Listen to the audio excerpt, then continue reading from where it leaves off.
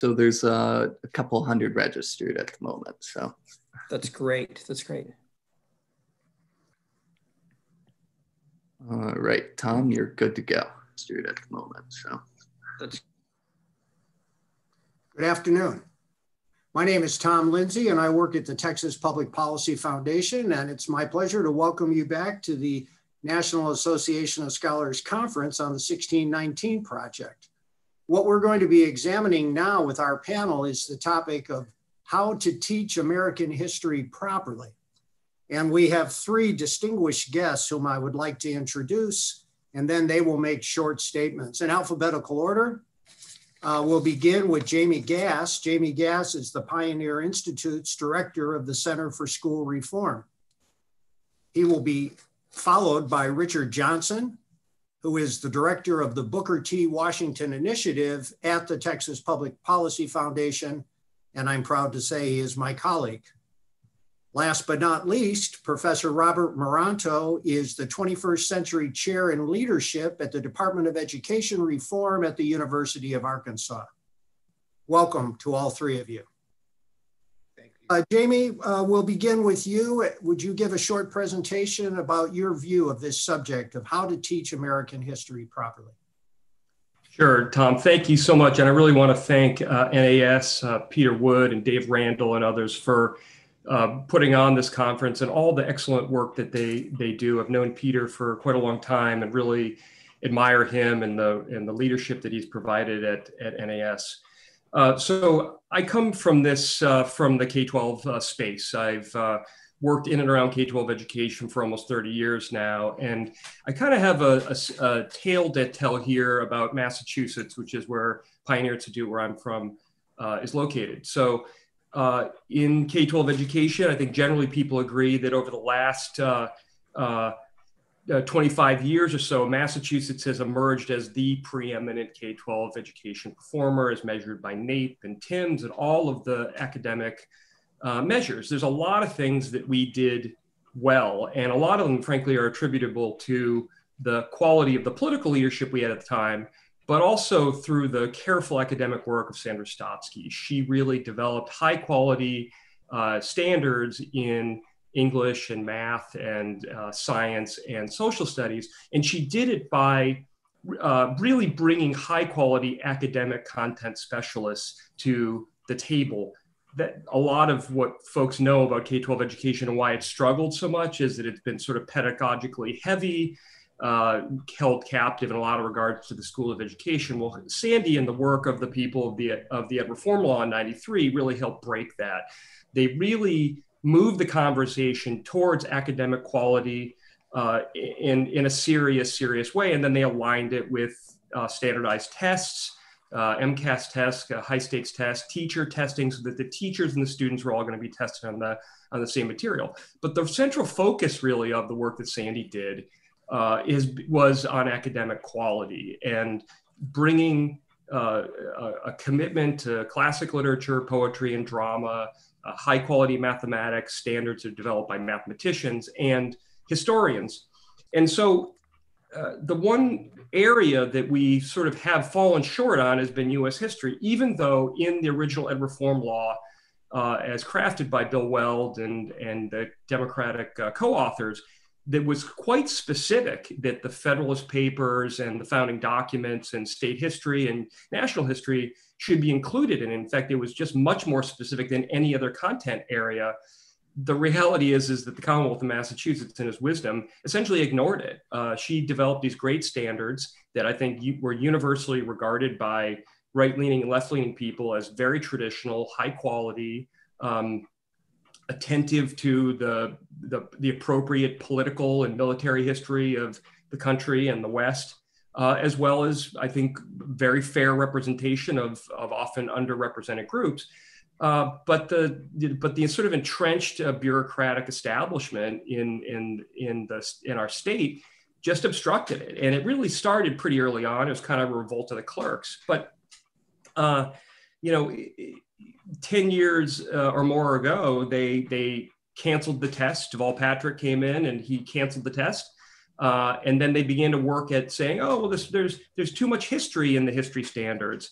And then after sort of dribbling out the clock over and over again, then they finally made some revisions onto those standards just a couple of years ago. And instead of subtracting things, they added things. And most of it really had the outlook of what I think what people are familiar with now is as history or civics as basically community organizing. There's a lot of influence from iCivics, national organization, which, frankly has pushed for video games instead of academic content. The general outlook of the revisions really seemed to look as though the country started in about 1960, and that everything began to have more of a kind of a victim's view of history rather than the traditional political or military history that I think most people for decades would have been able to identify.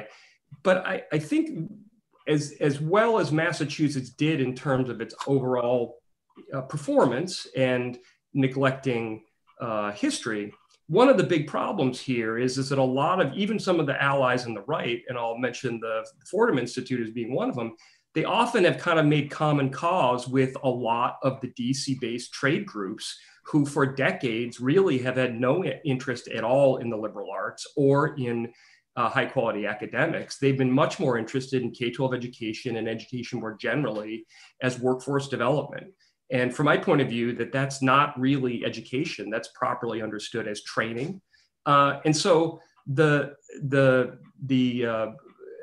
outlook of these national players really kind of brushing aside the Constitution and federalism have pushed for things like school to work was one in the 90s. We've had iterations of race to the top and Common Core and social emotional learning, all these different fads, and the willingness of many of the people in the education establishment to give cover to the College Board as they were doing some significant damage to the SAT and APUSH. It's all kind of set the stage now so that history is so far back in the corner in terms of what's taught, even in a high performing state like Massachusetts, or a state that had good standards, or in California where, the old Diane Ravitch did quite a good job with traditional history standards. But this recent push to nationalize everything has not only shunted history aside because, No Child Left Behind, and it's true of ESSA, and a lot of the federal initiatives really have, I think, in fairness, narrowed the curriculum to primarily English and math. But it is just set the stage where the people that are pushing for the 1619 and other what I regard as sort of overly politicized visions of history or of teaching America's past now have lots of running room, because on top of the country not doing particularly well, and it's measured by NAEP on history and civics, the current moment and the political correctness are all coming to bear. And so there's a huge void, and that void, from my point of view, is often being filled with folks with an overt political agenda. It's not really history in any way, shape, or form, or even civics that they're interested in. It is history as political activism. And there was a bill just a couple of years ago in Massachusetts. The governor of Massachusetts ultimately signed it, but this bill really was mandatory civic engagement. It's sort of it sounds like an oxymoron, but it's sort of volunteerism that is compelled. And he had some reservations about the provisions, but ultimately made some tweaks, and then they signed off in it. And I think we know, whether it's in a state like Massachusetts or frankly a lot of other states, you see that these state departments of education, which really not only control in a lot of instances the K-12 curriculum and the testing, but also have input on teacher preparation, over the long haul, they know that they can wait out any kind of incremental reservations that people might have. But I guess my outlook really from the beginning of all this work for 25 or 30 years has really been kind of informed by, I think, the founders, that anyone familiar with the founding fathers knew and knows that history and knowledge of history, not only of our country, but Western civilization, is elemental to understanding represented government, and that was the fundamental outlook of K-12 education. That's what they thought the primary purpose of schooling was, whether it was being conducted in folks' homes or through religious organizations, or whether it was publicly supported schools. And and so that's the outlook that I think that should be prevailing. I think that polling data often shows that that's what the outlook that most people prefer. And yet, through one way or another, the education establishment, it's not just the teachers unions. Again, it's the Governors Association, the CCSSO, a lot of these trade organizations, they really don't have much interest in the liberal arts or history being taught in kind of a meaningful way that is going to inform citizenship that is grounded in background knowledge, the way someone like E.D. Hirsch has talked about. But it really is a kind of warmed over workforce development outlook. And in some respects, it doesn't matter whether you're talking about a Republican administration or Democratic administration in DC.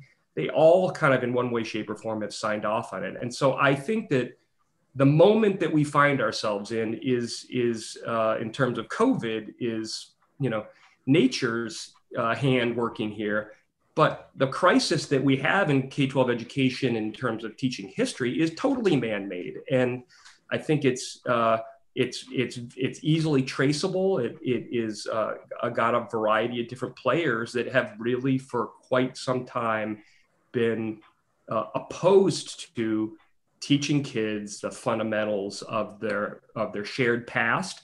And I think that the kind of balkanization and fragmentation that you see today is the natural result of that. So I may be offering more of a autopsy than how it should be taught, but I think that the anti-model that I've explained, I think hopefully will help set the stage for how we can think about going forward.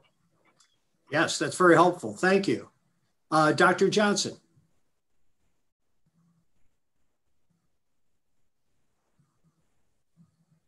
I think you're on mute, Dr. Johnson.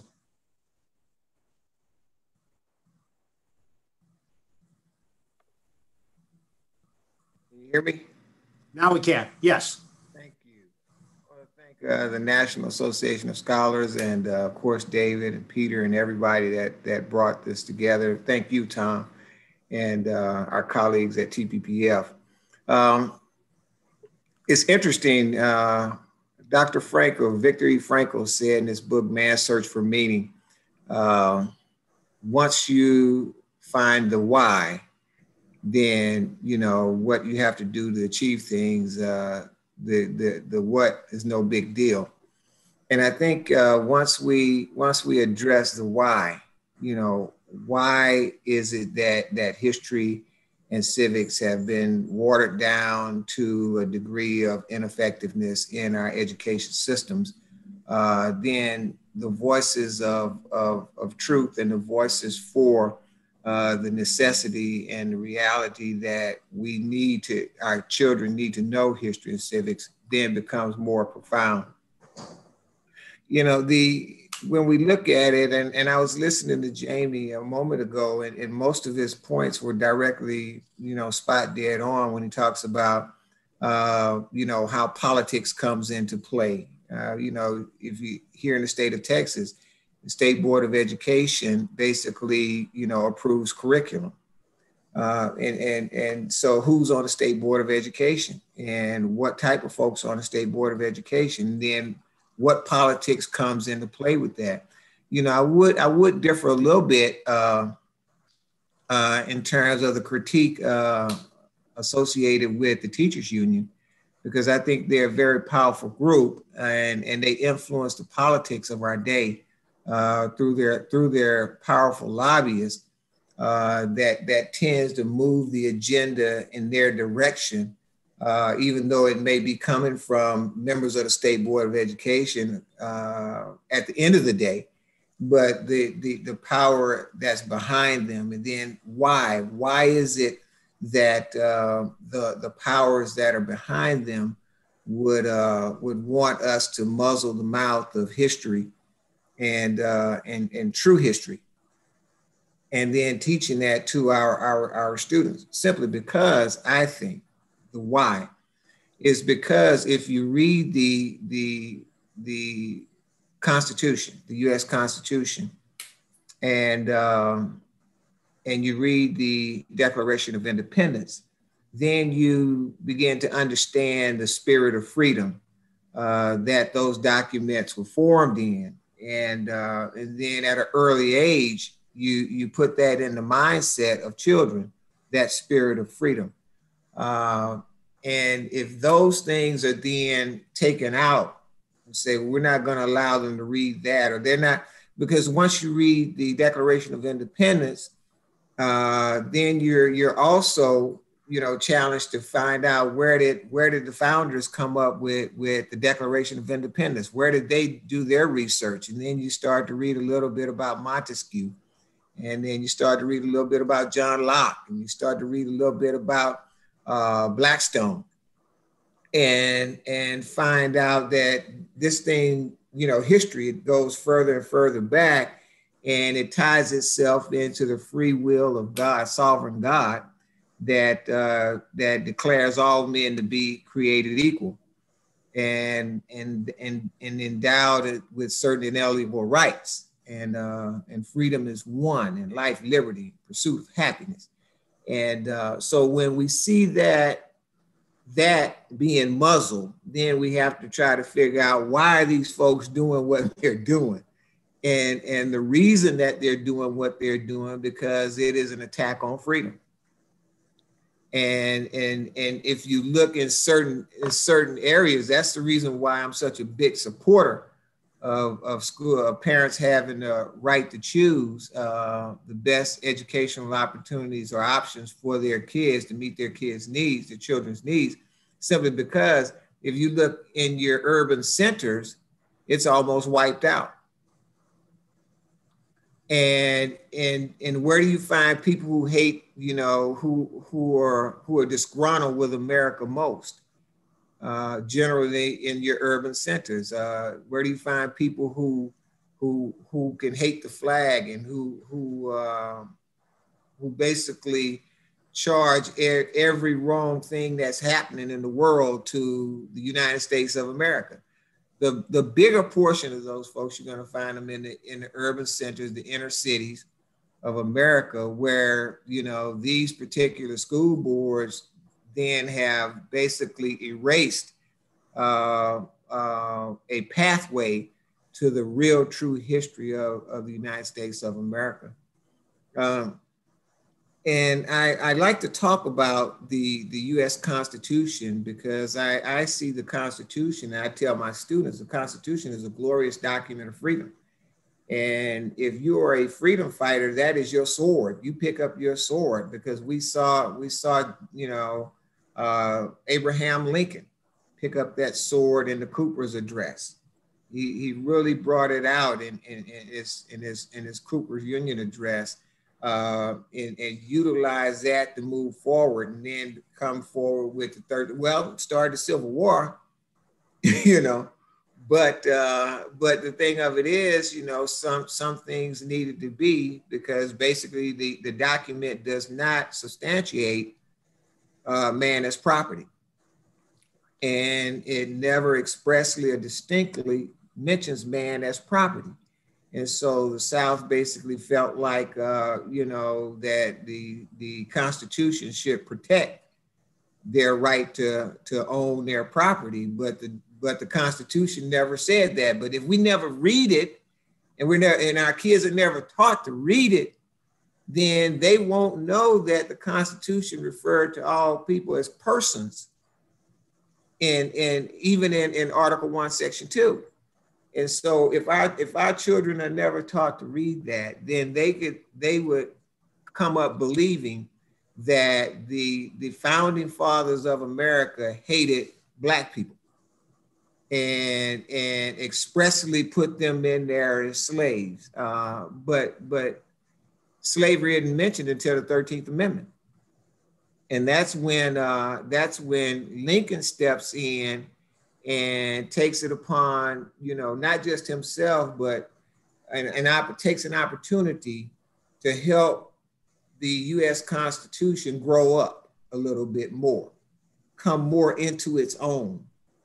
And then we see 99 years later with the Civil Rights Act of 1964, the U.S. Constitution grows a little bit more into its own, but it's always growing into the point where the founding fathers wanted it to be, which is a nation of free men. And so when, we can't look at the U.S. Constitution in a snapshot. We have to look at it as a growing document, but then understand each time it grows a little bit, what's going on in the social and political climate of that day. And so I believe that there are forces out there that do not want our young people to learn these things early on. And I think that those forces are behind the school boards. Well, I don't know how other states operate, but I know in Texas, the Texas School Board, Texas Board of Education are the ones who approve curriculums. But let's just say the body that approves the curriculums, who's behind that body? And it usually will be, you'll find political forces behind that body that's manipulating the system, and then allowing a situation to exist where we're filtering down who America is, what America is, and what we stand for in America. And that's our fight. At the end of the day, when the die is cast and all is said and done, folks are going to have to hear the voices of the scholars that spend decades and spend their careers studying the particular subject matter. And they are the subject matter experts. And the subject matter expert voices are going to have to be heard far beyond where our political forces are allowing us to be heard at this moment. Thank you, Tom. Thank you, Dr. Johnson. And an unhappy fact here that I will report before we turn to Dr. Maranto. A couple of years ago here at the Texas Public Policy Foundation, I started a summer institute for Texas high school civics teachers. And it's been a wonderful experience. We read the founding documents, surprise, surprise. But in the very first class, a teacher in Texas, the last time K-12 students get anything to deal with the founding is 8th grade. So we had an 8th grade civics teacher there at our class, and she said in front of the whole class, she said her experience is that by the time kids today are middle school age, they come to class already cynical about the American regime. Now, I was shocked when I heard that. So I asked the rest of the teachers, I said, is that your experience? And they said, yes, and it gets worse every year. On that happy note, we now turn to Dr. Maranto. Hopefully, can you all hear me? Am I coming through? Yes. Yes. Okay. I would suspect immigrants have a much more positive view because they've seen other places. And if you haven't seen other places, it's easy to think that America is pretty bad. But we're actually probably the best house in a pretty bad global neighborhood. My talk, and I'm glad to send it to anybody, it's just kind of a draft, is America Over? Heritage, History, and 1619. I was struck by what both of my predecessors said here. Recently, there was a poll that found that a significant number of Republicans, I believe it was 40%, thought that Trump was a better president than Washington. That was the good news. The bad news is the party of brains, the Democrats, by a majority, thought that Obama was better than Washington. And I'm on the C-SPAN board of historians and political scientists. That I'm a presidency scholar, used to be. I rank them. No, just no. Trump and Obama, no. Objectively, no. They're not there with Washington. We are not teaching history well if people are coming up with this kind of thing. This is widely viewed. So I'm going to outline the differences between heritage and history. And I'll suggest that 1619 proposes to replace both history and heritage with sort of a negative heritage, sort of a deficit model of America. And I'm going to suggest a bunch of ways to counter this. And I would argue the 1619 culture war in a lot of ways is a defining political conflict of the 2020s. And honestly, if the majority loses, America could very easily end. And you know, my family, we speak, you know, like my grandparents who were Sicilian, my family, we speak English well, we're all well educated. We can always decamp to Canada or Australia or someplace, but we'd rather stay here. This is actually a pretty nice place, as my grandparents knew all too well. So heritage differs from history. All peoples have a heritage, not all people have history. Heritage basically tells the positive stories about a tribe. It provides the reasons why that tribe should continue. A friend of mine actually was an historian who was offered the chance once to be the historian from the Marine Corps. And he thought about it and ultimately said no, because while he respected the Marines, he said, the Marines don't do history, they do heritage. It's not what I do. Heritage is why we want the tribe to continue on. It's a collection of stories about why we're important and why we're great in some way. We're not the greatest, but we're great in some way. History is different. History is more often a discourse among intellectuals, what really happened and how different people might view it.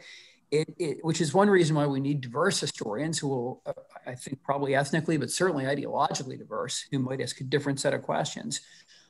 History strives or should strive for something like objectivity through scientific or quasi-scientific processes of testing theories, of conjectures and refutations. And again, those work best if we have a diverse set of people asking the questions, because they'll ask different kinds of questions. 1619 is as a result of the New York Times, a very, very non-diverse set of people who started out with a certain mindset in terms of what they would find. And so inevitably it was going to be deeply flawed. Not even necessarily insincere, but deeply, deeply flawed. History, it's in search of objective truth. History is also comparative. History compares one thing to another thing. So we don't study Napoleon because he was short. There were a lot of people who were short. I'm short. We study him because he did amazing things militarily and governmentally. Some of them were horrible, but they were amazing, right? We don't study Stalin because he had really bad acne, right? Why should we study America for its slavery, given that when America was founded, virtually every nation state had slavery? All of them did.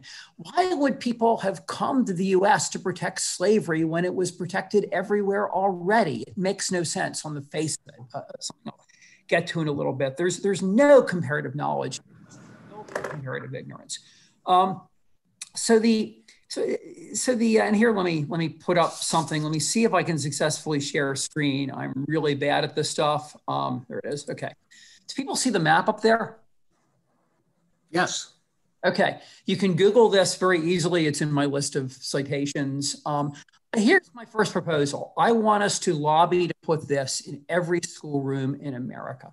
And as you'll see, America is not a great laggard on slavery. Some of us were ahead of the curve.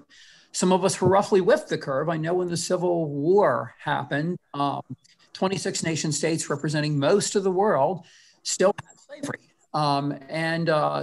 In fact, very few people know this. I got it from Thomas Sowell's wonderful essay, The Real History of Slavery, in his book, Rednecks and Black Rednecks and White Liberals.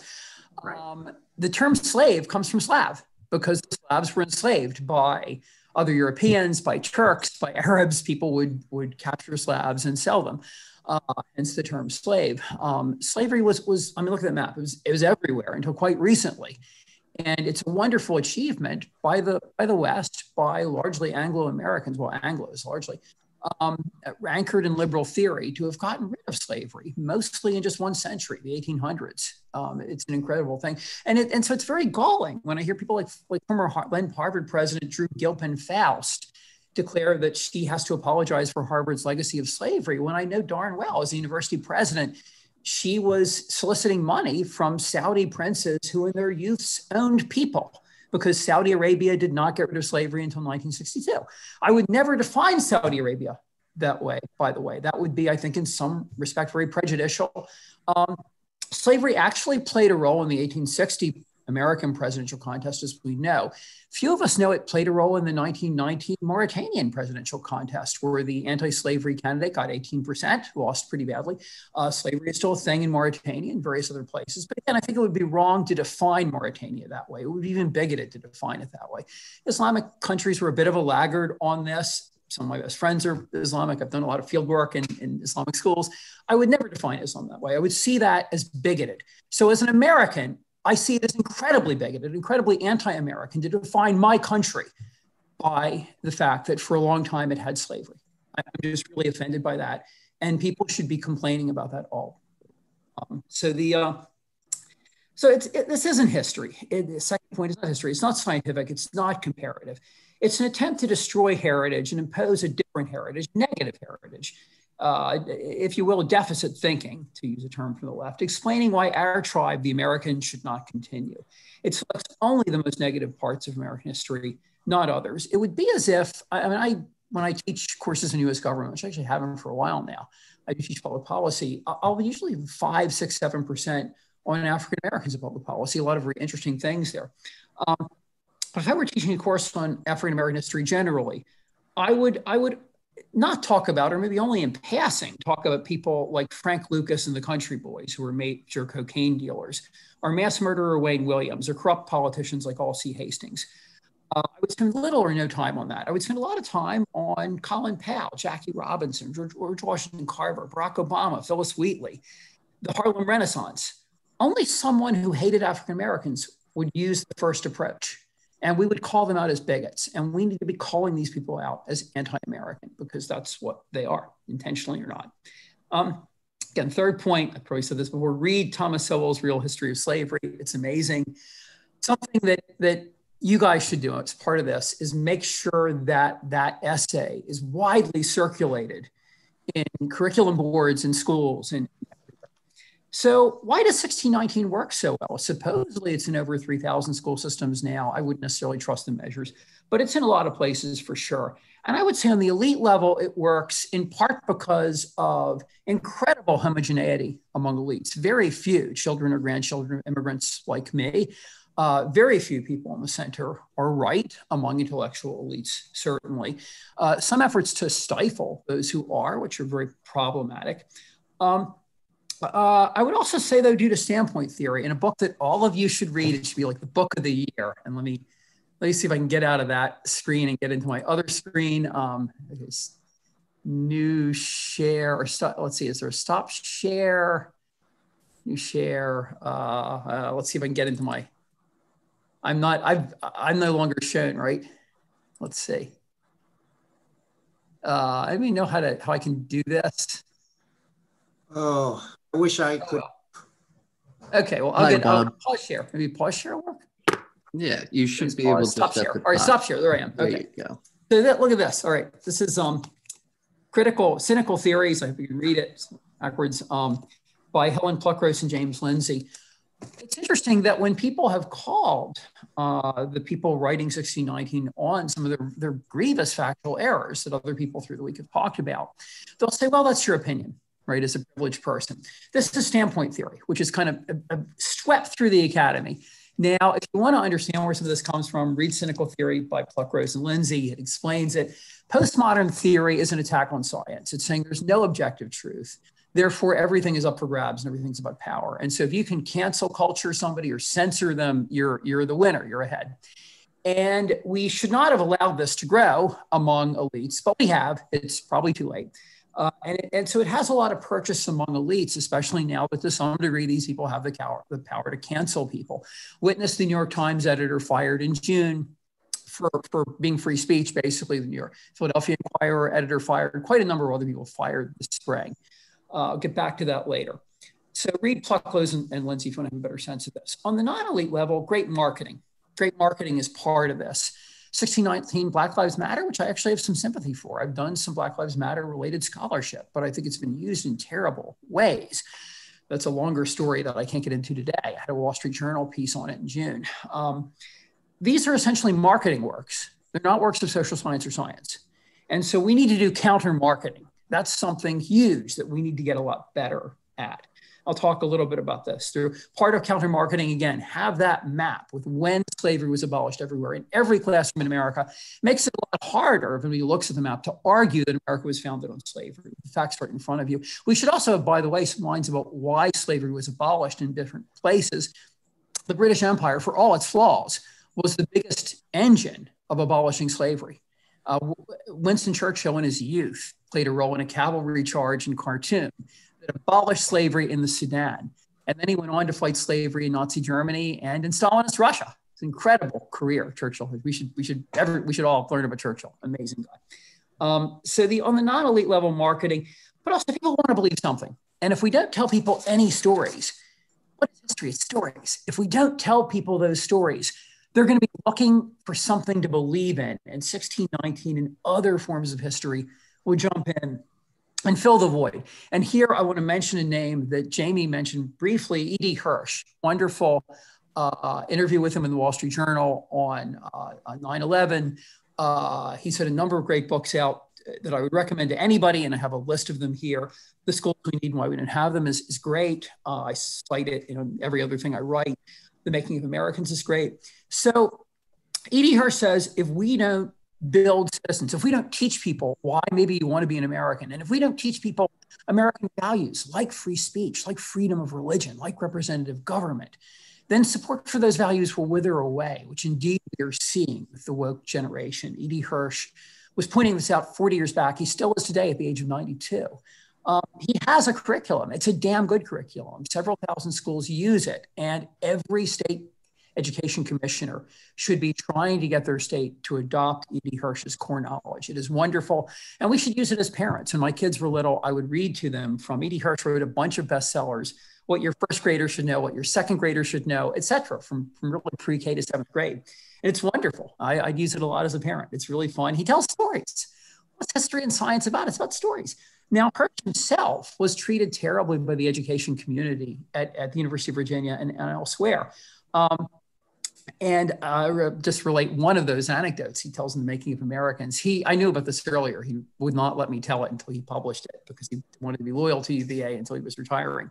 So he gave a talk before a bunch of educators, and somebody asked him, you put together this curriculum, what was the most interesting thing you learned? And he's talked about how he really learned about why the moon goes around the earth. And somebody said, well, do you think that made you a better person? I was like, yeah, if you value education, yes, knowing more stuff makes you a better person, right? And a huge problem we have in education, in ed schools, is that they're not into education as many or most of us conceive it, as regular academics conceive of it. This is long and old story. E.D. Hirsch has told it better than I have in the schools that we need and why we don't have it. But Jonathan Way I think a very good piece out in the Journal of Intelligence called Why Intelligence Doesn't Matter in American Education Policy and Practice. And if you think about it, the field of education came about during the Progressive era. And they wanted schools to be factories, and they wanted teachers to be factory workers. So they kind of wanted dumb, compliant teachers. And then they wanted to attract males to the field because professional meant male, so ed leaders would have to be male. And so the big thing they did was they hugely emphasized athletics. So if you look at a school nowadays, I've actually written some social justice oriented stuff because sometimes the SJ people get it right. One thing they get it right on is that promotion to school leadership is very much tied to race and gender in particular. So who are most principals and even more superintendents? They are, who are superintendents for sure? They're former secondary principals who are males, who are former coaches. Most male principals are former coaches, and virtually all of them, as near as I can tell, played sports. I have national data on that, by the way. It's not just me saying this, plus a lot of field work. They're great guys. I like them personally. They're not into academics. So, I mean, they've told me things. I was on school board for 5 years. I saw this close up. They'd see things, oh, your kid's taking too many AP classes. You need to have them come to football games. People value what they value, right? These guys are not into education. They're good guys, but they're not into education. So we had one principal hired a couple math teachers who didn't know math, and we're a college town. There were a lot of complaints. And he told me about, oh, well, the kids can download it. It's okay. And I said, okay. This guy's a former principal of the year, by the way. He's not a marginal figure. He tweets to thousands of people every day. I said, okay, are you going to hire an offensive line coach for the football team who doesn't know how to protect the quarterback against a blitz? Because, the kids can download it, right? And he said, oh, no, that's different. I said, I think it's important, right? Some of us think math is important. And I got the school superintendent to kind of put him in line. And the next year, hiring went better. But this is what's going on everywhere. We have a contempt for facts in education. What held the system together for a while, frankly, was the oppression of women and Blacks. Until the 70s, there was huge discrimination against women and African Americans. And so if you were female or Black, being a public school teacher was the best job you could get. And we could get some amazing teachers who knew content, who were female or Black. I was the beneficiary of some of the Black ones in particular in the 70s. That's kind of gone now. We're not getting many of those people going to the field anymore. They haven't disappeared from the planet. They're doing more lucrative things, or they're treated as professionals. So this absence of content has sort of left people, educators and regular people, disarmed. They don't have the facts and none of the knowledge to know when something is complete and utter BS. They just don't. And that's a huge problem. We have to work on countering that. Massachusetts in the Stotsky years had some success at it. We need to look at how to make this bigger nationally. Okay, let me, we're going too far. Let me look at, and let me share another picture real quick. So 1619 also, in defining America about its racism, which is crazy, it ignores, get this, okay, see all photos. Let me see if I can figure out how to share this other photo. I'm sorry, continue. Can people see, I'm trying to get out of something. Can people see this other photo? No, you'll have to click the green share button down at the bottom and select the green share at the bottom. Okay, let me see if I can do that. Of Zoom. Share screen. Okay, can people see this photo? It's a bunch of kids and grown-ups. Can you see it? Yes. Yes. Okay. This was at a, my son would hate me using this, but today's Multicultural American. My son goes to the school in Texas. You probably haven't heard of it. It's the State University in Texas with most years the largest number of National Merit Scholars. As I understand it, last year, Texas A&M had a few more, but we have way more than UT Austin. It's University of Texas at Dallas, and it's only about a third white Anglo. And my son's major, computer science, in particular his honors program, is probably about 10% white Anglo.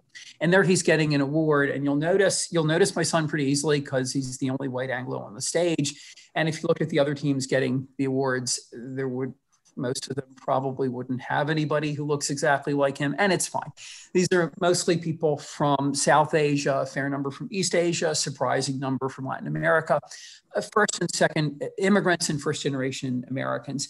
Now, if America is like the most racist place ever, if you got to define America by its racism, how could this happen, right? How could immigrants from Nigeria be making more on the whole than whites? How could Asian immigrants, at least after they're here 20 years, be on the whole making more than whites? And of course, the reason is probably that we're not an incredibly racist nation, right?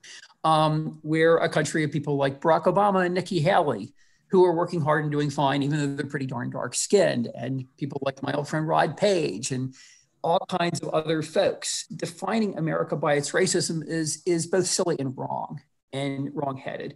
Actually, I asked my son one time, does being a white guy affect what you do at all? He said, no, nobody really cares if you're a good programmer. And he thought it was kind of a dumb question.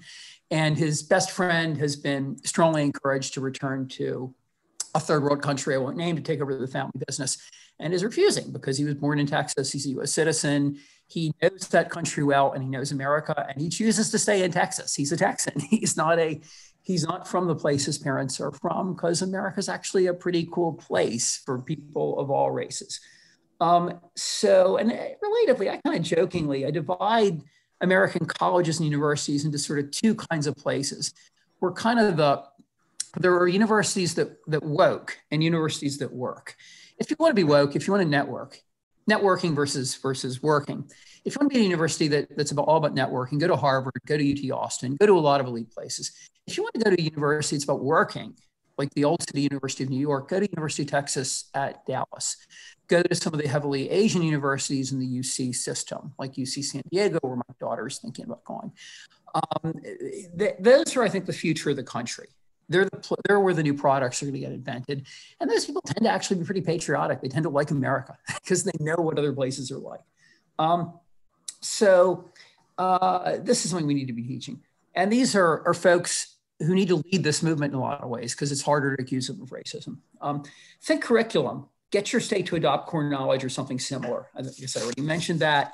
By the way, E.D. Hirsch's interview last Friday was called "Bad Teaching is Tearing America Apart," and he's absolutely right. The Core Knowledge Foundation has immense possibilities. It's never had the money and the vision to go national the way 1619 does. What if the Washington Post decided to promote core knowledge in the way that the New York Times has promoted 1619? It could become a national curriculum fairly quickly, I think. And I'll return to that in a minute. So think decades. We've got to think of this as a 20 or 30-year battle, right? The New York Times has been at this a long time. We need to be at this for as long as it takes, or the country will die. It really will. And, my kids will move to Canada, which is an okay place, but I prefer America. Think the media. Everybody here should write op-eds about this. I promise I will in the next couple of days. For your leading state newspapers. Think allies. The Washington Post hates the New York Times. They always have. They're rivals. The Washington Post also kind of likes the American state. One reason why the Post hates Trump, there's a lot of good reasons to hate Trump. I kind of hate him myself. And you don't have to vote for either Trump or Biden. There are other choices. The Washington Post hates the New York Times in part because the Washington Post actually kind of likes the American state. They do kind of want America to continue. After all, the American state is the town business in Washington. Every Post reporter is married to somebody who works for government, including often the Defense Department. So I would try to make, I would say the center left is the natural ally. The center left is constantly talking about Trump tearing down democracy. I think a lot of them actually believe it. And so I think the Washington Times, somebody's pointing out, what about the Washington Times? It's a great institution, but it doesn't have the clout. This battle has to be won by the center left. We on the center right and the right can and must play a role. But the center left, ultimately, they're the ones who are going to win it because they have the cultural power to do it. And a lot of them favor this argument. Mainstream historians, I think 1619 is pretty silly. But there are probably a lot of them afraid to attack it because then they'll get called racist. And there's no more awful thing that can happen to your career. I have a funny episode about that in my career I could talk about. So it's got to be the center left who wins this. I would try to suck up to Jeff Bezos, suck up to the Washington Post board, convince them that if we don't build support for things like representative government and free speech, it's all going to go away. And the New York Times thinks it'll go away by a dictatorship of the woke left. Guess what? It could very easily go away based on a populist dictatorship from the right. It could work either way. We could become Venezuela, which, by the way, last I checked, has not worked out so well. Or we could become the Philippines or Brazil, which maybe in their own way also haven't worked out so well. Sensible liberals don't want either. And they have got to be our allies in this. Okay, so let me throw in a bunch of little ideas. We're running out. I'm sorry, what? Couple more minutes. Couple more minutes, okay. Get that map of the time frame of abolition in every school, everywhere. I was on my school board until recently when I was beaten by somebody well to my right, actually. I like her a lot, and she and I have already conspired about how to keep 1619 out of our town. The PC board was kind of appalled she got elected. I was delighted she got elected because it meant I didn't fight that fight anymore, and I can do other things now. And I do like her anyway. Teach the founding. I asked my daughter, how can you do this? She'd use original sources constantly, but also teach race. Race until this century didn't mean African-American. Race meant Irish, Italians, Jews, things like that. Look at the restrictions mentioned earlier this week on Irish suffrage in Massachusetts in the 1840s. Look at the No Irish Need Apply signs that were ubiquitous in the US. Look at the efforts to destroy Catholic schools in the late 1800s and early 1900s, led by progressives with allies like the Ku Klux Klan. Once again, progressives are attacking religion, attacking Catholic schools and homeschooling, just as the Nazis did, just as people who want unitary government, want rule by one faction always do. This is not in keeping with what the founders wanted. It is not. I've written some stuff on that. Give every school copies of Thomas Sowell's The Real History of Slavery. Any billionaires in the audience listening, we can fund this. Have pictures of the founders and the cast of Hamilton both on every school wall. The ideas are the same. Who cares what the color is? The founders were all white men, but they didn't like slavery. They wanted freedom. Cast of Hamilton, all black guys. I guess you could call it racial appropriation. Who cares? I don't care about cultural or racial appropriation. I care about ideas. I don't care what your race is if you're a good computer programmer, right? It should be the same about ideas. That's what America is founded on, I think, to a much greater degree than slavery.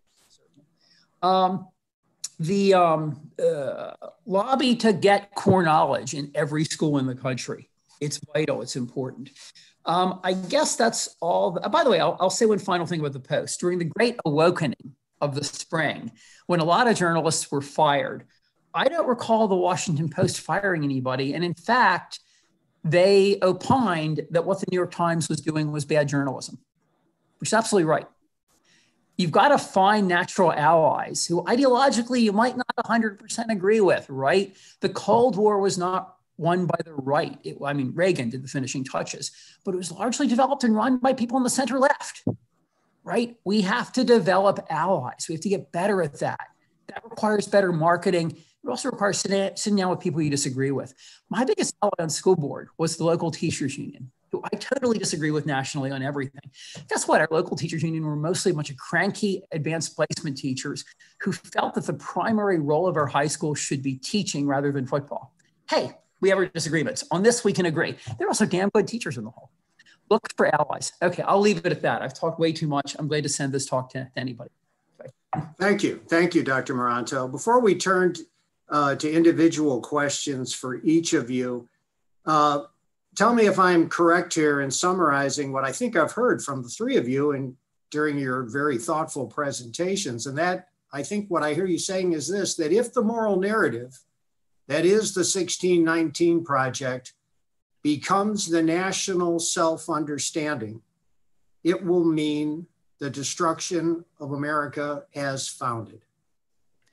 I would want to leave the country because why would I want to be part of something whose defining characteristic is slavery? So I would go. Okay, good. Doctors Gass and Johnson, anything on that? Yeah. I mean, I guess from my from my point of view, a lot of this. I mean, I can say it I'm from New England, and I can say these kind of things, but it's a kind of, I think a lot of the political correctness and a lot of these movements, it's a kind of corrupt Puritanism. It tries to kind of peer into people's souls in ways that are incredibly difficult for anyone over time to maintain. And I think there was a short story that Hawthorne did, I think it was called Earth's Holocaust, where he talked about this sort of puritanical impulse to throw all these old heraldry and weapons and all these things on this fire. And at the end, sort of the lesson is, the old world will return. And the fact is that if you apply the kind of criteria that I think many of the folks that are driving this want, no one can stand up to it. There can't be any heroes or heroine because human beings have failings. Often great human beings have great failings. And I think that the bottom line is that and I think that my co-panelist touched on this, is that America is a country based on principles. It's unique in that regard, in the sense that you can learn to subscribe to a variety of principles, and then you can become an American, right? And I mean, no one entirely knows how to become, French, I guess, but the bottom line is that,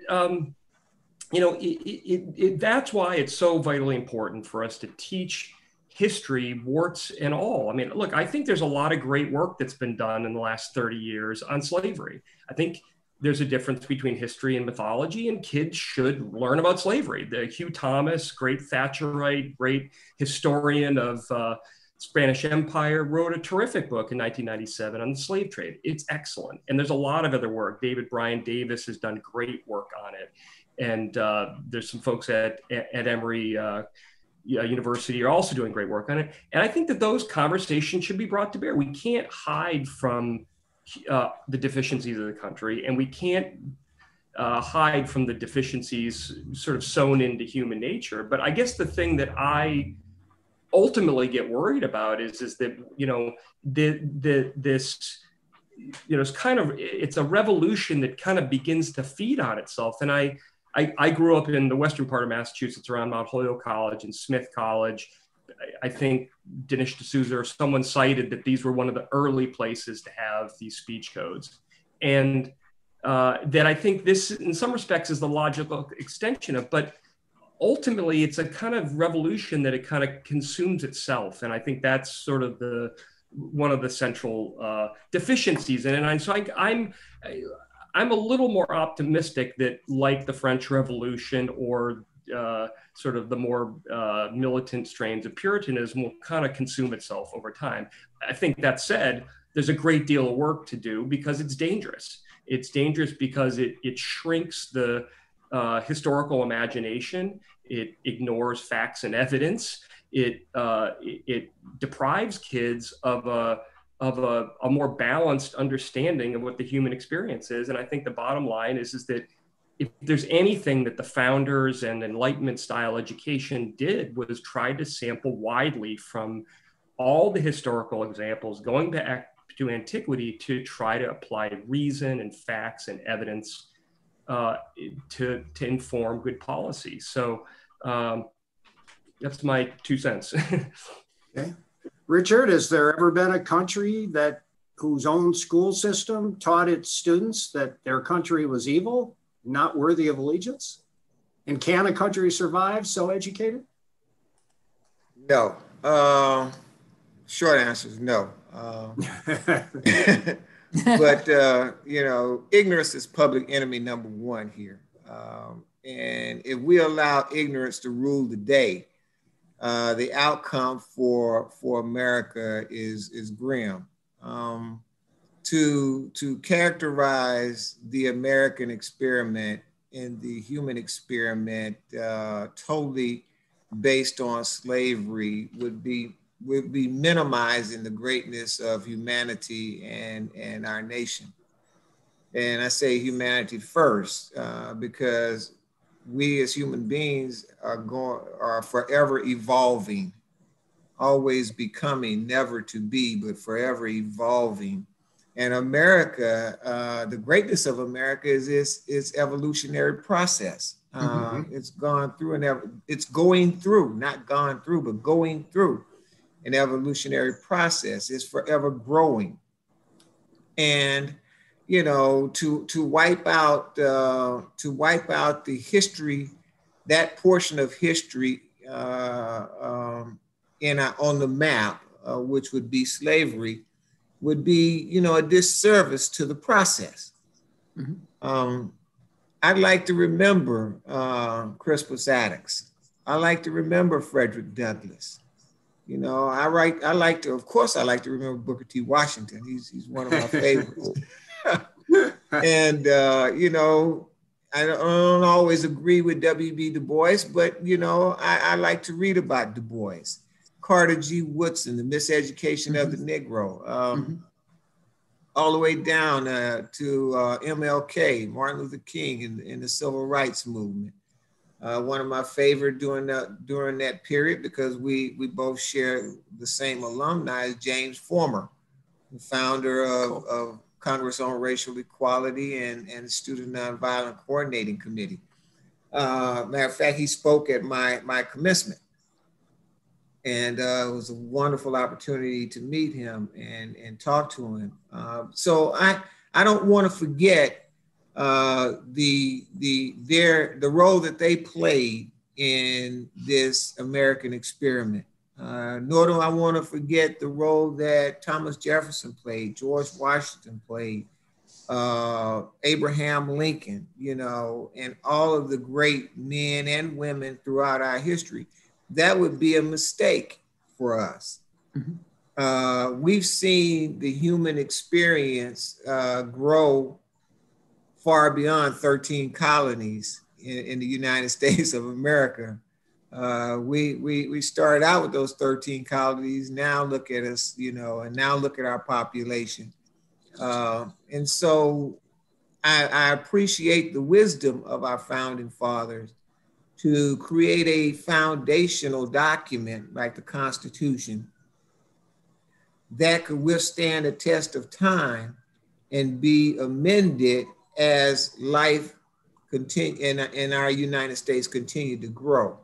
And so you know, one of my colleagues, one of my panelist colleagues said earlier, we're going to have to market better. We're going to have to get out there and market the truth. And I like the words that he used. He said objective truth, not subjective, objective truth. And we're going to have to combat the voices of ignorance with objective truth. And that's going to take a lot of resources. It's going to take a lot of time. It's going to take a lot of commitment. But I think it must be done.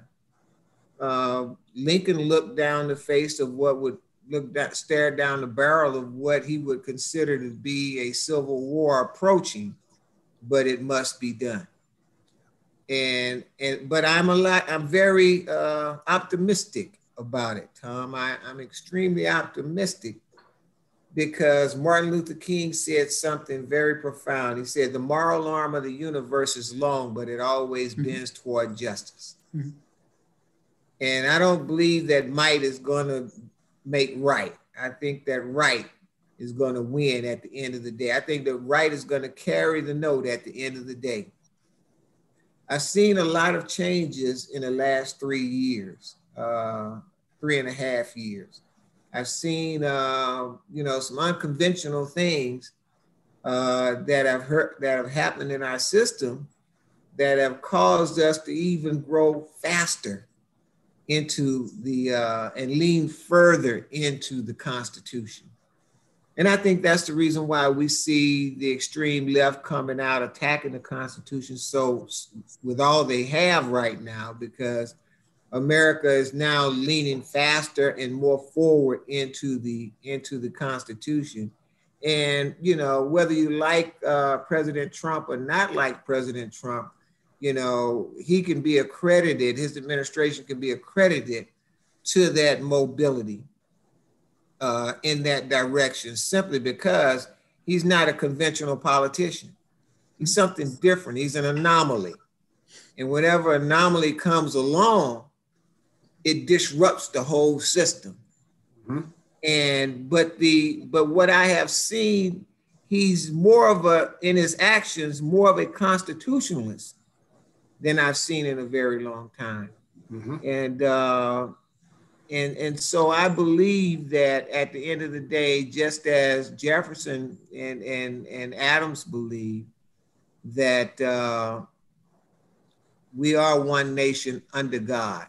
And I believe that God is a sovereign power.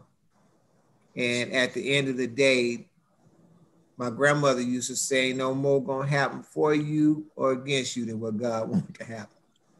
And I believe that he has been in the shadows watching over America, and our Constitution is that sword of freedom, and freedom will prevail at the end of the day. I'm very optimistic about that. Amen to that. Thank you, Dr. Johnson. We'll now turn to individual questions, going back to Dr. Gass.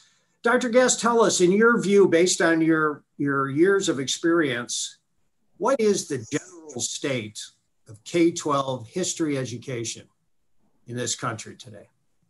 Well, thanks for the question, and in all clarity, I do not have a PhD, so but I thank you for that. That's okay. So I touched on a little bit in my introductory remarks.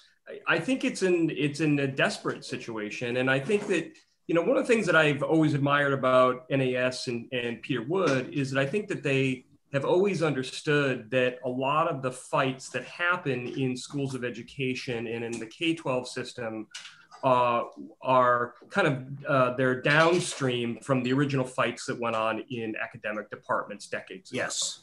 And so, one of the things I guess I see in schools of education, which still train most of the teachers that are in our schools, and increasingly that's even true, unfortunately, in a lot of private and religious schools. There was a time when private and religious schools would draw on nuns and priests, or they would draw on people that only had an academic undergraduate degree and an academic master's degree, not teaching. And then oftentimes they do a sort of crash course in teacher preparation so that they have the basics of pedagogy or classroom management. But, I think that it's in the scheme of things, it's not always that sexy, but the fact is that a lot of the decisions that occur in the K-12, in teacher preparation programs have an enormous impact on this country, even though I think many people know that schools of education are not the most desirable or often the best departments within any college or university. And so I think that, a lot of energy needs to be put on in higher education, holding up a light to or a focus on teacher preparation programs, because it's not as though they are just exclusively kind of backwaters. They do have a direct impact on what is that's taught in the schools, the teachers, the various figures that end up in teachers unions or trade groups that control a lot of the conversation around it. But I think it unfortunately is not in great shape. But one of the formative experiences of my life, I had an opportunity to visit Berlin about 2 months before the Berlin Wall came down, and I remember traveling the 90 miles or so into Berlin. And having the East German soldiers take you off the bus, and the dogs went over your luggage, and then they got back on the bus and went into Berlin, and you got to see the Berlin Wall, and it was very real. And then 2 months later, miraculously, it was over. And so I think things, can change very, very quickly. And I think one of the things you find about this moment is that, for good or for ill, parents, through seeing what kids are taught on Zoom, or they're seeing how unresponsive the K-12 system is to what it is that their kids are being taught at all, or getting a chance in a more close-up way to see what it is that our kids are learning or not learning. I think it's in a way shining a light on a lot of the deficiencies that a lot of people around K-12 education have observed for many, many decades, and that people like Edie Hirsch has tried to kind of implore policymakers to pay attention to. And, I think it's one of the reasons why, even at the age of 92, he did a piece in the Wall Street Journal that highlights and interviews him, and he's got a new book coming out that actually addresses a lot of these kinds of topics, gets so much traction and attention, because I think that if there's one thing that has been, and we've all touched on it before, is that really there isn't as much education in education. There is a willful kind of neglect of knowledge more generally. And I think that is specifically true in history for a variety of different reasons. But, we have a tremendous amount of work to do. But I think, look, there are folks at Heritage and other organizations that are doing really great work, NAS and others, that I think are doing yeoman service to try to get people to really wake up and see what's going on. At Pioneer, we've done that. We did numerous events on every major phase of American history. We had Gordon Wood and James McPherson. We had Taylor Branch. We had Bob Moses, who was head of voter registration in Mississippi for SNCC. We've done events with Sapphira Shuttlesworth, the widow of Fred Shuttlesworth, events on E.B. Du Bois and Booker T. Washington. And it's true of those kinds of events. You can get a lot of people to show up. They're interested in it. And I've done a lot of op-eds in Massachusetts.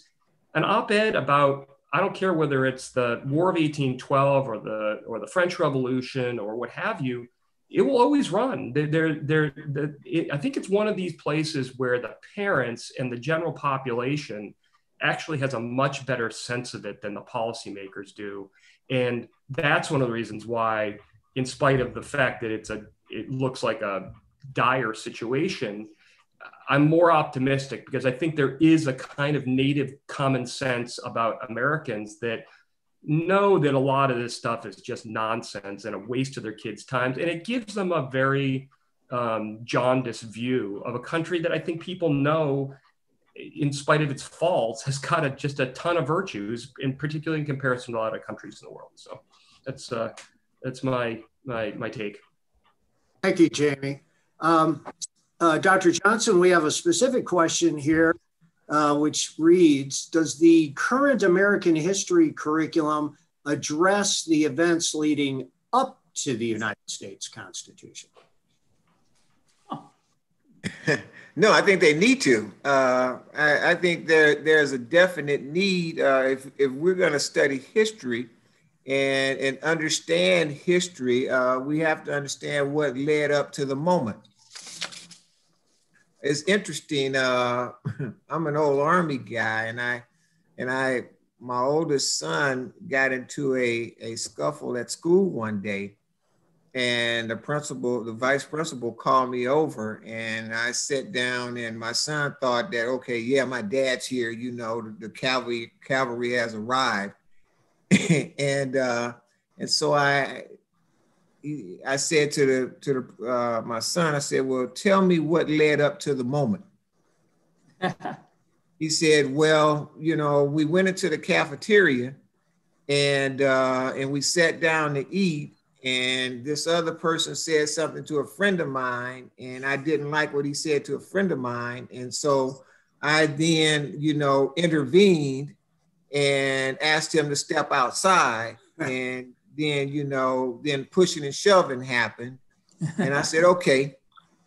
And so I said to the principal, I said, I think I got the clear picture of what's going on here. And I said to my son, I said, now, you know, I'm an old Army guy. Your dad's an old Army guy. I said, so automatically when we go to the dining facility, that's to eat, not to be talking. So first of all, you were wrong for talking while you should have been eating. And so you were focused on the wrong thing. Yes. And so basically, you know, as we teach American history, we have to talk about, you know, the influence of the John Locke, you know, in terms of the American Constitution. Mm-hmm. We have to talk about the influence of Blackstone. We have to talk about the influence of Montesquieu. And so we're actually teaching our students, you know, the totality of our history. And so I think that's very important for us to do. And I don't think that we do that. And now, well, hey, we really don't get into teaching just basic constitutional knowledge at all now. And so those of us who are fighting the good fight on the battlefield for objective truth to be heard, I think we're going to have to include that in our messaging, Tom. Yes, just to add to your point, I mean, America is in a civic literacy crisis, right? I mean, the United States Citizen and Immigration Services citizenship test, 10 questions. All you have to get is 6 out of 10 right to become a citizen. Now, the good news is 90% of immigrants pass it the first time, and that's great. The bad news is this: only 19% of native-born Americans under the age of 45 can get even 6 out of 10 right, which raises the question, can the American people be expected to defend what they don't even understand? On that happy note, Professor Maranto. Let me say one thing, Tom. Let me jump right ahead. Before you pass the mantle. Crisis breeds opportunity. And that is a charging order for us to get out there and make sure that we are bringing civic education strong. We're bringing it strong, and we're taking the fight to them in the street.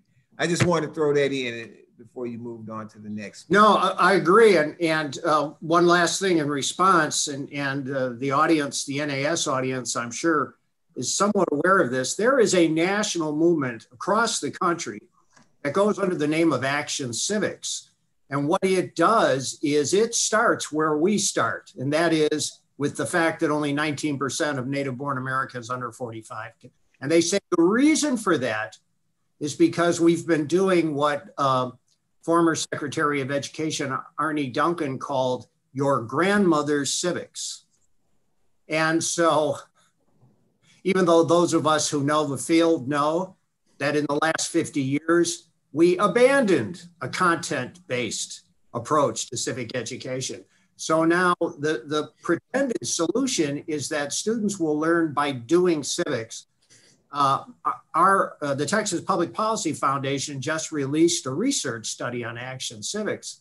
And this may not surprise any of you, but in the final count, it doesn't teach the duties of citizenship. All it really is teach kids how to protest in favor of left-wing causes.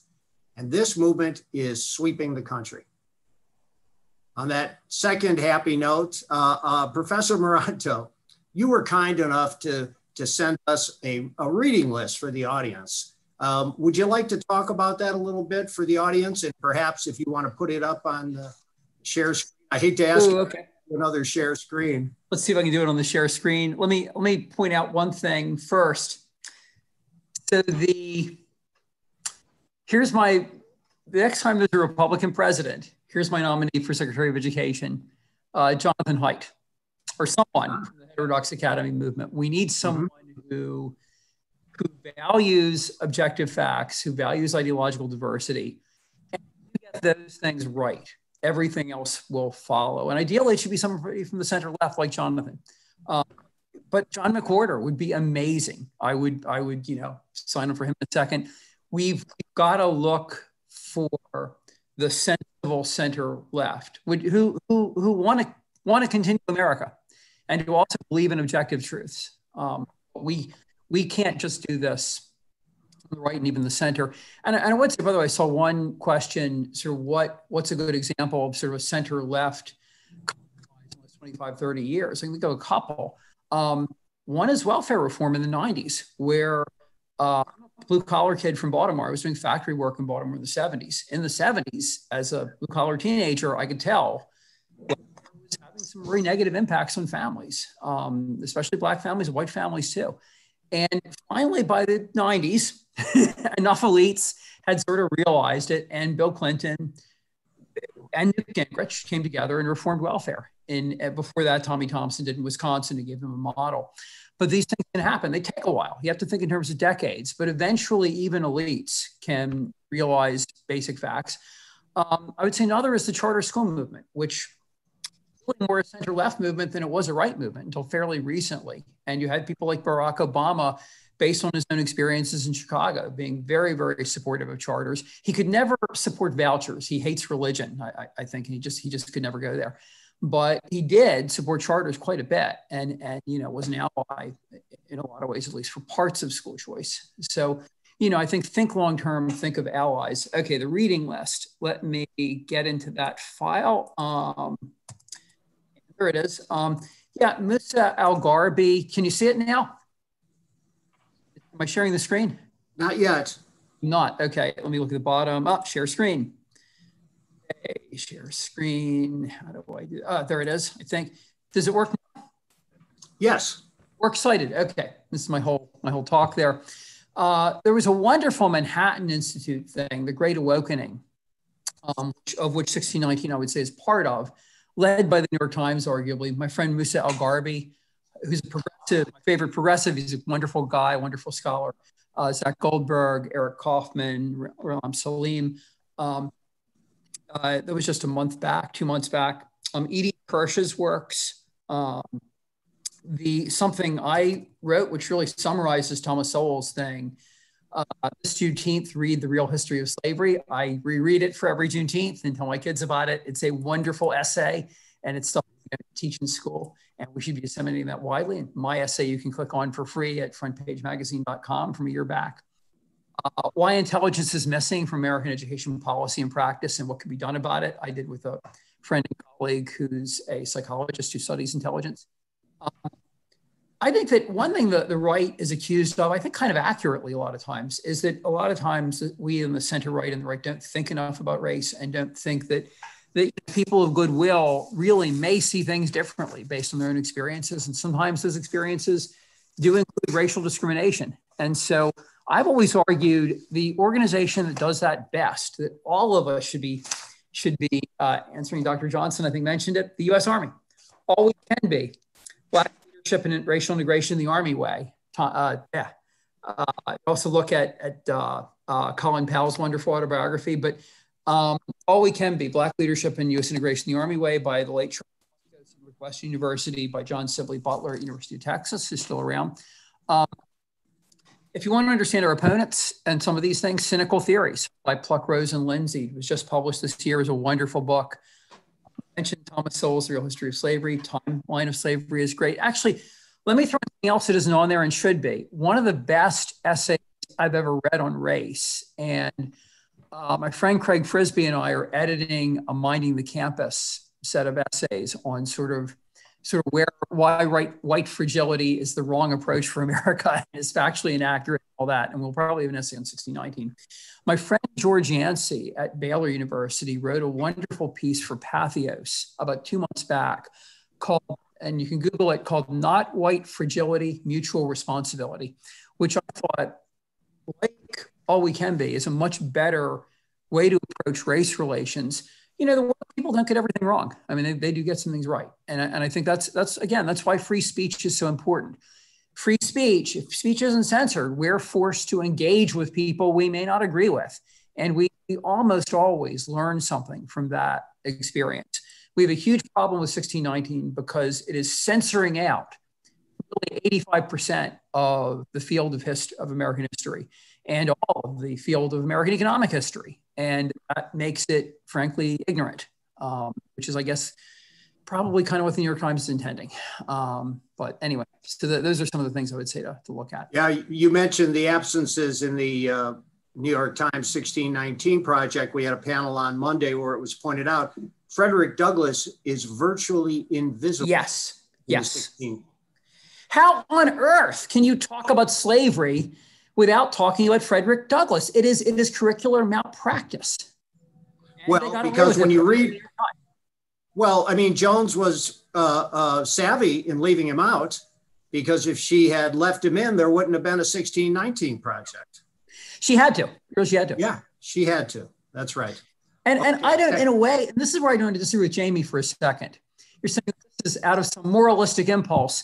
Sure, some of it is, but a lot of it is just to make money, right? So how much do people doing this, how much money do they make? How much money does the white fragility lady make? Which, if you look at her Facebook page, she doesn't actually know any Black people. I've lived in integrated settings almost all my life and worked in them, et cetera. You know, a lot of this, frankly, is just profiteering. If it's P.T. Barnum, it's profiteering off people's ignorance. Yes, yes. I'm sad to say it is. Back to you, Jamie. Let me ask you a question about the effect on the teaching of history of both the Common Core as well as the movement towards social, what is called social and emotional learning. Great, thanks so much. So we have done a ton of work over the last 10 years on Common Core. We did a paper with Sandra Stotsky and now the late Ralph Ketchum, who was the biographer, one-volume biographer of James Madison. I think he was the editor of the Madison papers for a while, as well as the editor of the Franklin papers. And they really took it apart sort of piece by piece, how Common Core was particularly bad for teaching history. David Coleman, of course, is now he was the key architect of Common Core, and he's then ascended to the College Board, where he's had the same kind of negative impact on both the SAT and the and APUSH that NAS has done such an effective job of criticizing. But you know, the fundamental problem, I think, I mean, Coleman is a guy who has a lot of the kind of academic pedigree, went to Yale, he's Rhodes Scholar. So I think that a lot of the DC players and Bill Gates, who is a big funder, I mean, Robert talked a lot about the great largesse that's being thrown at a lot of these folks. I mean, Coleman is doing quite well, I think, and a lot of his associates in the Common Core have, you know, done quite well on it. So there's a lot of just good old-fashioned self-interest at work. But you know, the fundamental problem with Common Core is that it really, I mean, he's used this term cold reading. So you don't read the Gettysburg Address or the letter from Birmingham jail and look at the context of Lincoln consecrating a cemetery in the middle of the war, or MLK is writing the letter from Birmingham jail and all of the tumult and going on around him in Birmingham. that you read it in this kind of cold way that ignores context. And that is poison, I think, because anyone who cares about history, anyone cares about the writings of MLK or Lincoln or anyone else knows that you have to understand the context. Any great document, any great speech, any great letter, the numerous biographies of Frederick Douglass, where he talks about almost every one of them. He talks about how terrible it is to not know his birthday, right? You have to forget all that, right? And that's one of the reasons why it's particularly bad for teaching history. And I think that even though it supposedly has a kind of informational text outlook that some people, I think, cautiously thought would trend toward nonfiction, I don't think that 10 years after Common Core that could be claimed to be true, because the fact is that the English language arts or reading scores on the National Assessment of Educational Progress have been abysmal now for 10 years. We've got 10 years of data on it. And so on top of all of the kind of ramming it down states' throats through all these extra legal mechanisms and federal overreach, it fundamentally is mediocre. And I think that was one of the cases that Sandy and others tried to make, is that the academic quality isn't very good. And I'll speak to it again, how it related to Massachusetts, which I think everyone regarded having the best, not only English standards, but then history standards that were aligned. So kids would be reading, would be reading Hawthorne and Scarlet Letter while simultaneously learning about Puritanism or Massachusetts colonial history, or they'd be reading Moby Dick and then they'd be learning about whaling or ships or what have you. And the same was true of Twain and slavery and Reed and Huckleberry Finn. And so the way Sandy crafted it was that they complemented one another, that the English curriculum and standards were seamlessly interwoven with the history standards. And I think that, most historians will tell you that really good history is written in the narrative style. So it really kind of, there's something I think very soulless about the way Common Core is taught, and which makes it an enormous problem. And I think can be continued to be a problem as long as it's around. It's why I think that even at this late date, people should be very vocal about the poor academic quality of it, and the poor academic quality that has in a way been enshrined by the College Board. And I think that we have to be aware, again, as I said earlier, that there are people that we've seen as sort of partners over the years in the right-leaning world, like the Fordham Institute, who in all appearances seem right-leaning, but when push comes to shove, they will side with David Coleman. They'll side with a weaker quality APUSH. They'll side with weaker quality standards that make it, frankly, a lot easier for these other. I don't think that they would. I don't think describe them as politically correct, but I think that it makes it a lot easier once you have a kind of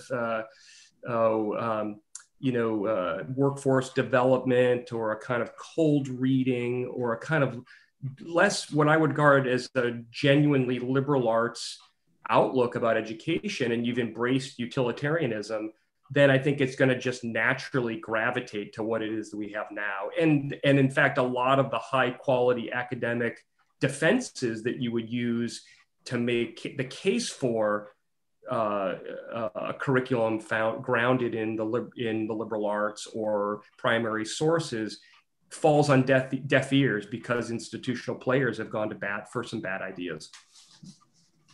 I'll jump in really quick. I think that some of the people on the right and the center right, E.D. Hirsch, although he's a man of the left in a lot of ways, E.D. Hirsch, I would say also, Fordham, they jumped in thinking, okay, we'll get national standards and we'll fix them. So I saw that as more of a tactical decision than a strategic decision. I would say that the thing about basically schools being by vocation and child basically babysitting, that's been true since 1918, since the cardinal principles of secondary education, which I would urge everyone to read. The system was held together for a while, though, by really smart teachers who were into content. Those teachers have been gone for 2 generations now. Again, they're not gone; they're doing other things, numbers, and so I think that how do you undermine that over time? We've got to see this as a 20 or 30-year battle. We've got to clone Sandra Stotsky's. She's like 88 now. We need to have a bunch more Sandra Stotsky's, and I don't know where they are, who have that kind of impact in a state bureaucracy over a period of years. We also need to continue to support the school choice movement. Interestingly enough, where parents get to choose whatever they want, they tend to choose things like Boys Latin in Philadelphia, and they tend to choose things like Basis and Great Hearts in Arizona and Texas. And so I think those are the ways that over time we can undermine this. But that vocational and babysitting view is so strong. It's going to take 20 or 30 or 40 years to overcome it. And we just have to think about how to do that over the long term. But here again, I'm wondering, so why couldn't Common Core become 1619? If we get Peter Thiel or somebody to put 100 million into it, if we got the Washington Post to champion it, think about billionaires and media platforms that actually might care about America not splitting apart. I think that's kind of where you have to go with it. All right. Thank you. Dr. Johnson, we have a specific question here about teaching American history. What, in your view, is the greatest misconception associated with Article 1, Section 2 of the U.S. Constitution? It's the greatest misconception there is the 3/5 compromise. Basically, most people have heard that, the 3/5 compromise meant that, America saw Black people as being 3/5 of a human being. But there again, without reading Article 1, Section 2, individuals would not know that the Constitution never spoke to anybody as being property. It basically points out that these are different persons. And then if you break it down, it was prior to the Constitution, the way that the colonies basically assessed tax was at that time was done based on the value of land and not on population. And so when they brought forward the Constitution, said, look, this is how we're going to set up our government, and it's going to be based on population, how we will choose, or a portion for powers in the House of Representatives, seats in the House of Representatives. And so the South said, well, okay, we want to count all of our folks, all of our people. And well, at that time, about 20% of America was slaves, and then about 40% of the South. And so that would have given the South the larger power portion in the new House of Representatives. So the North said, well, okay, well then we're going to assess you everybody on tax. We're going to assess your tax based on that apportionment. And so they said, well, then that means we're going to pay more money than everybody. And so they said, well, wait a minute, well, then we'll only count out of every 5 individuals that are there that are not free people. We'll only count 3 out of 5.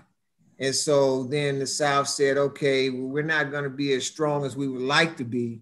Which if they would count every person that was enslaved at that time in the South, slavery never would have ended because the South would have been so overwhelmingly in power. And so they said, well, look, it's going to be a little bit of a tax break. It was what it was called was a 3/5 compromise. And it was to basically set a portion based on population to deal with the question of how many representatives a state would have, and then how much tax a state would be assessed. Nothing to do with the humanity of a person. And I think that is the biggest misconception out there. I've had that argument with some constitutional scholars in the African-American community. And they said, well, what about them counting us at 3/5 of a person? Well, no. every person in the Constitution is counted as a whole person. Is now how much are we going to assess you in terms of taxes, and then how much are we going to credit you for in terms of political power in the House of Representatives. And Yes. so I think that is the biggest misconception. Then a lot of people go out and say, well, I hate such and such. I hate the Constitution because it never counted me as a person. Well, that's not necessarily the truth. Right. And matter of fact, it's not a truth. And so if we're able to teach the truth objectively, I think that would clear up a lot of disdainment that people have for the American Constitution and for America in itself. But we have to get back in. We have to go back to the future. Kind of like the movie Back to the Future. We have to go back to the future and start teaching the things that we were teaching, you know, in terms of civics and history, true history, years ago. Seems like centuries now. But it's not a model that we have not embraced before in the past. And most people like not to go back to the past. Well, let's say you don't want to bring everything forward from the past, but there's some things we do want to keep. And there's some things that are valuable. I like the Booker T. Washington model for education. You know, Booker T. felt like, hey, it's great. You know, liberal arts and sciences are great, but it's also great to learn how to pour a foundation. It's also great to learn a trade or a skill, not an either or, but a both and.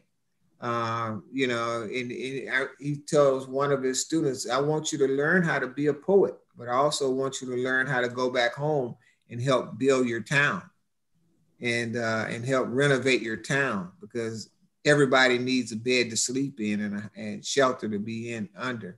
And so those are the things that I'd like to see move forward in education. The foundation of education was designed to create a well-informed and highly skilled and educated workforce in America. But it didn't just mean, you know, plowing fields and building buildings and making crops. It also meant science, you know. It also meant liberal arts. It also meant now technology. And so we call career technology education. So it meant all those things. That's what America needed then. That's what America needs now. And again, I'm very optimistic about, you know, getting the truth out there to the common man and woman. But I think that we have a heck of a fight ahead of us. You know, and I don't take the teachers union lightly.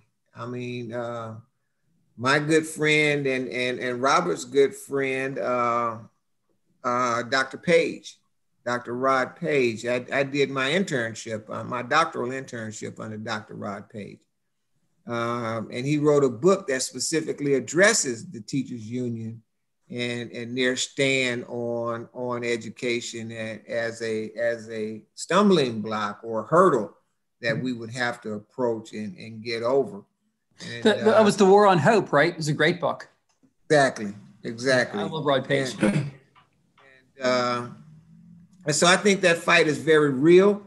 And I think it's pervasive, and we have to take it head on, and with the truth as wind at our back, and in terms of fighting this battle.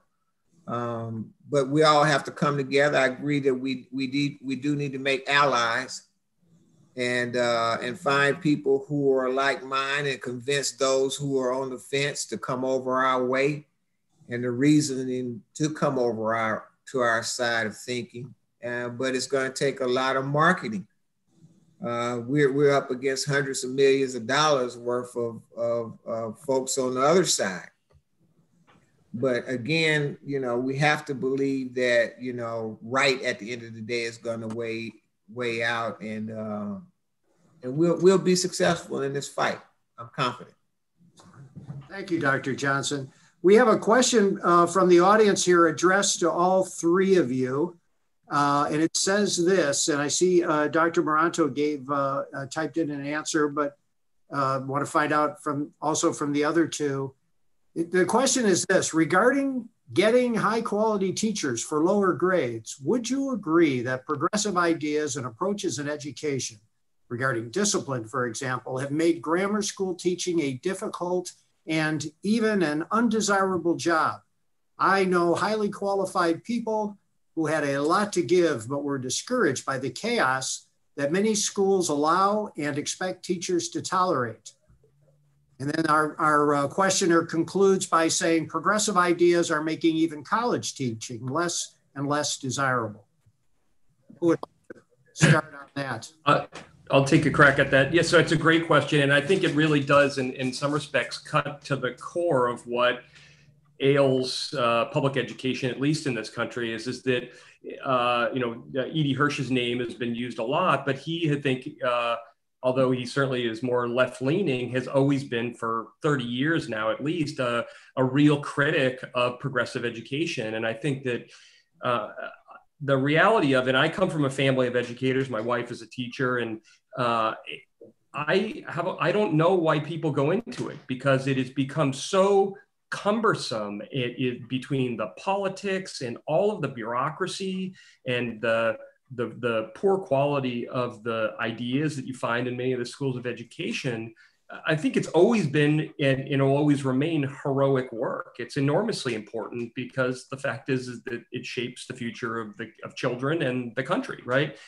But you've seen this with all these iterations of top-down federal initiatives. It could be Common Core, it could be a social emotional learning, it could be school to work. I mean, there's all these, they take children and teachers in schools guardrail to guardrail every few years with these new fads. But I think that the worst one and the most enduring one has been progressive education, because the fact is that even though we're spending $700-800 billion annually, and we have had all these enormous federal efforts, the independent NAEP data, Nation's Report Card, is telling us that it's not working. And I think that the reason why is that the water in the aquarium is terrible, and the water in the aquarium is progressive education. It just lacks substance, it lacks humanity, and I think there's a lot of teachers just that soldier on, even though the bureaucracy is growing around them. All of the ideas are poor quality, but I think it's had I remember this is many years ago, and someone like Peter Wood might remember it, when John Silber, the very shy and retiring guy who was the president of Boston University, briefly was the chair of the Board of Education in Massachusetts. One of the first things he did was bring the British philosopher Roger Scruton over to the School of Education. And then he brought all of the senior level bureaucrats at the Department of Education over to listen to a speech or a lecture by Roger Scruton. And he started off the speech saying, that basically John Dewey had ruined Western civilization.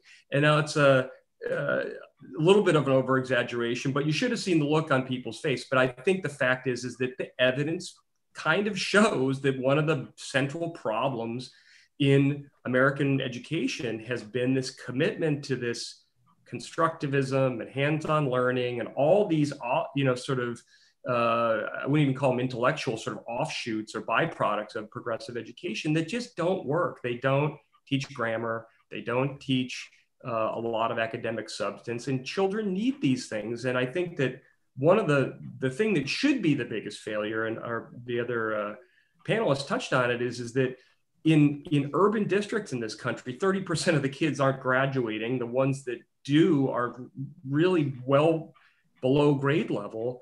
And this is a national tragedy, and it's largely inflicted by poor quality progressive education and the commitment to it. And I think that the evidence from some really good quality Catholic schools, really good sort of no nonsense charter schools, many of them are these Hirsch schools and others, is that when you focus kids and teachers and learning on academic substance, lo and behold, they like it, whereas the kids are kind of voting with their feet. When 30% of the kids don't graduate, what they're saying to the system is that you've lost us as an audience.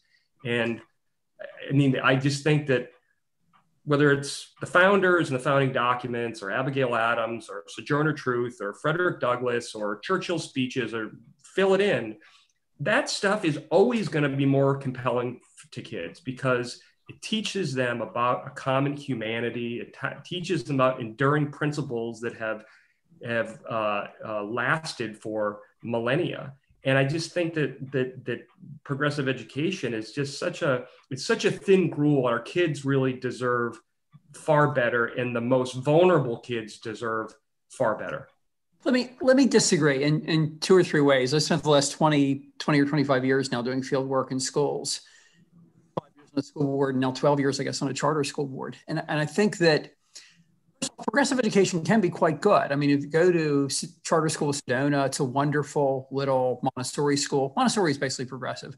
If you have kids who are very motivated, if you have teachers who have a wide range of knowledge, it can be a good thing. For working class kids like me, it'd be a disaster. it's what Gene Shaw's work and others show that when you try to do this in working class communities, it doesn't fit the culture. So I think that the problem more is that we're trying to impose a model that works in some time and places with some kids on everybody, and it's a disaster. I would also say that if you go to the average school, it's not that terribly progressive. And so, again, I was kind of friendly with my local teacher union leader. I asked her I actually invited her to our annual strategic planning. No other school member. I was the one Republican on the board, and I was the one who asked her to come. So and she pointed out during this that in the last 4 years, my district had 23 separate initiatives. So teachers weren't taking any of them seriously. I mean, an administrator will do an initiative to pad their resume. If you just wait a year and a half, that administrator will be gone to a higher position, and we'll have a new initiative, right? Nobody takes anything seriously. I think if you actually go into real schools, most of them are not run in a terribly progressive way. I think the bigger factor is that if you look at measures of intelligence, elementary ed majors are pretty far down there. I actually have data I want to talk with Jamie about later. I have data for a 25-year period from the early 90s, 2017, in almost all 50 states. Elementary ed majors are pretty low on their SATs, ACTs. And generally, they're people who go into teaching because they like schools as they are, which is pretty content-free. They don't like schools as you and I would like them to be. So they want schools to be mostly social, mostly athletic, mostly this, that. They're actually pretty conservative. Elementary ed majors of the national database are the most conservative undergraduate women. They're plurality Republican, only undergrad women who are. But they're not into content. They're nice people and they work fairly hard, but they're not into content, and they're not people who do progressive education or probably are going to do the kind of education we want. We have to have a different model of people going into the field to do that. And that would take many, many years. I certainly advocate it, but it would take many, many years. And I'll end with one final story. My own school district, perhaps the best in Arkansas. It's not a terrible district by any means. It's way better than where I went in Baltimore County, Maryland. Over the last couple of years, we've turned down teaching applicants who had experience teaching with degrees from places like Yale, Cornell, Columbia, Berkeley, and instead hired people from, say, University of Arkansas or Arkansas Tech or University of Central Arkansas. Now, why would we do this? Because those teachers, they might ask questions. They might not be good team players, stuff like that. I mean, I would see educational leadership as actually more of a culprit in a lot of the stuff than the unions are. Not that the unions are helpful, they're not. I think that you have to kind of pick your battles, right? But I would say get in real schools, see what's going on. It's not always what you think. Most teachers are actually reasonably happy being teachers because they love schools as they are, not as you and I would like them to be. And I think the long-term answer to that is going to be different human capital pipeline, but probably even more school choice. Let me just jump right. Yeah, I'm just going to jump right in. I just want to add one thing. Tom, I really favor the Dallas model that we used here in Texas in House Bill 3. Basically dealing with the teachers, and they used a model that was an old military model. See, when you're in the military and you volunteer to go into combat zones, you get a little hazard pay. You don't get just your regular pay. And so basically what we've done here in Texas, and we'll be watching this model over the next few years, is create an A-team, scenario to go into schools, and not just schools, but school districts that are experiencing a high fail rate. And those teachers and those administrators are getting a little bit more onto their pay. The pay is higher, because prior to that, it didn't matter whether you were in a great school district that was doing well or you were in a failing school district, you all still got the same amount of money. And so what's happened now is with House Bill 3, they've said, well, look, let's incentivize some of our A-list teachers, some of our special forces, so to speak, to go into some of our schools that are experiencing chronic failure, like a Wheatley in Houston or a Kashmir in Houston. Kashmir was on the failing list for about 14 years. And, you know, I know one of the legislators, his biggest complaint was he went over and asked, why were they doing so poorly in math? And in over 10 years, they had not had a certified math teacher. Because why would you leave, you know, a school or a school district that's doing very well and go into a low income area into a failing school and get the same amount of pay?